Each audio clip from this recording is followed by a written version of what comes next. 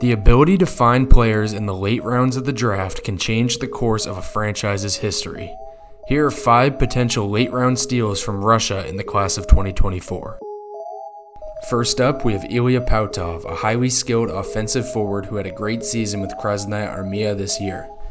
Pautov uses a combination of elite hands and quick feet to create tons of chances for himself and his teammates each game. His timing is terrific.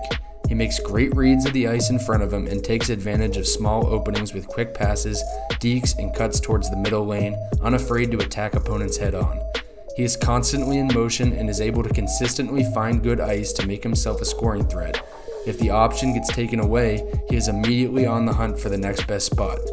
Most of the negatives around Pautov stem from his lack of size. He is going to need to increase his motor significantly in order to play at the next level, as he often backs out of battles and could definitely improve his forecheck effort. Another issue I've noticed is the lack of ability to create true separation with his feet consistently. He has some speed and is more than able to create space with his hands, but not enough to make me think that he could really succeed in the NHL. I have been very impressed with Pautov's ability to process the game quickly and use his skill to create countless opportunities every time he steps on the ice.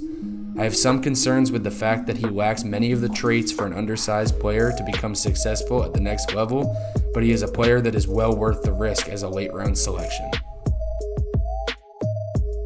Roman Shokhrin is a tall, lanky, smooth skating two-way defenseman with the potential to become a skilled puck rush option at the next level. He is very agile and able to pull off creative combinations of moves to walk the line and activate deep into the offensive zone with possession. He pulls off hard stops and starts to avoid pressure and can quickly accelerate into space. Roman has improved a ton over the last 2 seasons, but there is still a lot to work on. The mental side of his game does not match his skill level at all. He is still very poor with decision making, especially under pressure, rushing passes and attempting to force plays that aren't really there. There have been small glimpses of good decisions with the puck, but without the space and time to make a choice, he has not been able to effectively pick an option in a timely manner. He is also going to need to improve his defensive play as well. He is constantly watching and needs to do a much better job of clearing the net front and actively shutting down lanes with his stick. His play style and movements remind me a lot of a lower quality Mikhail Sergachev, but he has a long way to go before coming close to reaching Sergei's level. I expect him to go sometime between the late 2nd round and the 4th round of this year's draft. Fyodor Avramov is a 6'3", crafty winger who put up solid numbers in his draft year with Kapitan of the NHL. He has a bit of an awkward stride but can generate some good speed when rushing up ice and can pull off some agile turns around opponents at times. Throughout this season, he has shown off impressive flashes of quick hands and high-end playmaking ability but lacks consistency. At times, he pulls off skilled dangles past opponents and is able to create lanes to set up teammates around the net, but still has a lot of trouble beating opponents 1v1 and working his way through high-pressure situations. Avramov uses his size well in all 3 zones. He finishes checks hard, uses his body to power through opponents on his way to the net, and protects the puck well with his body under pressure. Avramov still has a long way to go in his development. He is going to need to improve his decision-making under pressure so that he doesn't throw pucks away, simplify his moves in 1v1 situations, and improve his skating form. He has a long way to go but could be a steal if he works hard in his development for the next few seasons. Out of all the players in this video, Matvei Korotky is the most likely to have an NHL future in my opinion. Korotky is an extremely quick, skilled, and hardworking forward that doesn't back down from difficult situations.